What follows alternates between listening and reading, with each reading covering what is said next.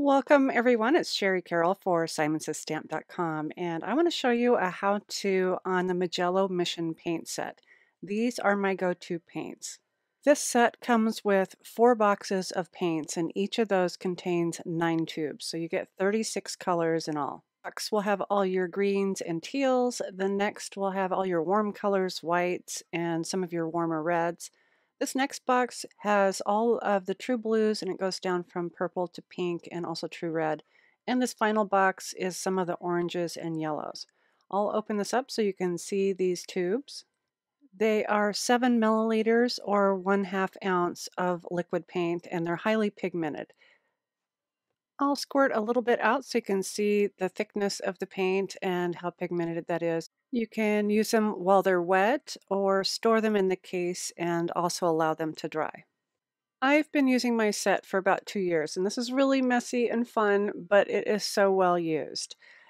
This case has a pan area for all of your colors, so there are 18 on each side. I put my rainbow color, so I started my red on the right and moved through rainbow order going to the left and leaving those brown tones at the left.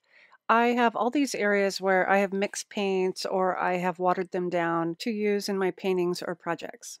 I have also, it's been about 2 years since I put my original colors in. I have not had to refill these at all. I use them for my watercolor cards. I create backgrounds with them. They are always my first go-to.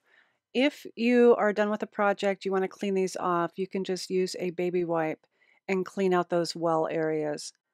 If you want to work on a project that may take a few days, what I suggest is to start mixing your paint in the well area. And here I have a really yellow green.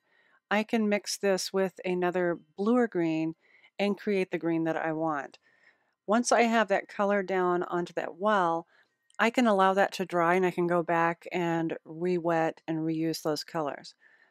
I'll just paint this onto some scrap watercolor paper and you can see how really nice these paint.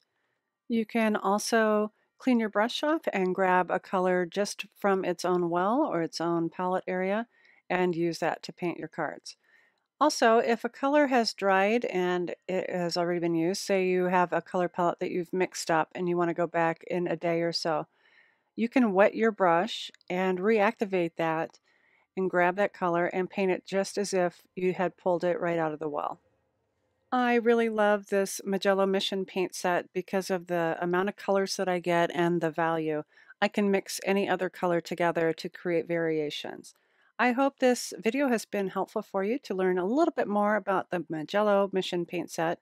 Be sure to check the description box below for a link to this paint set, and as always, thanks so much for watching.